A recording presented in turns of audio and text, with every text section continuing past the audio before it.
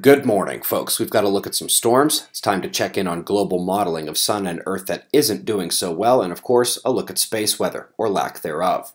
Coming to spaceweathernews.com, where 193 angstroms really doesn't look so calm, does it? Two bright active regions, dark coronal holes, but obviously there are no flashes of solar flares and we don't see any ejecta. The umbral magnetic field groups are fairly good sized, and we have the setup we'd normally expect from complex groupings, but there aren't actually any sunspots beneath them. Disk is back to blank, which is why the X-ray flux of solar flaring is flatlined.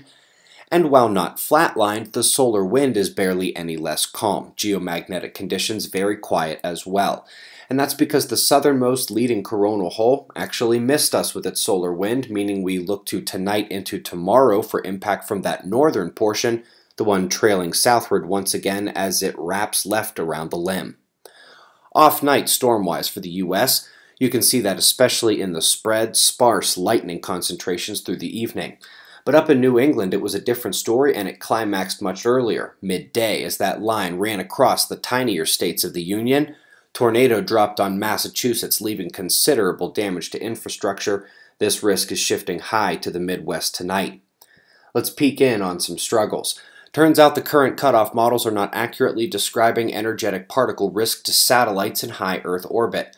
Radiation from solar storms can reach that technology quite easily, and the profile shifts throughout the storm. Meanwhile, the 6-year CME forecasting challenge for the top scientists there has come up with the conclusion that no improvement in CME impact forecasting has occurred in those 6 years. Splendid. And folks, for all the proper electromagnetic pre-seismic anomalies we know about, it is critical we begin to constrain the best ones versus the ones that don't work. I am happy to see confirmation that ozone anomalies are not a good signal, because I was honestly 50-50 on it when I made the choice to leave it out of our model in 2016.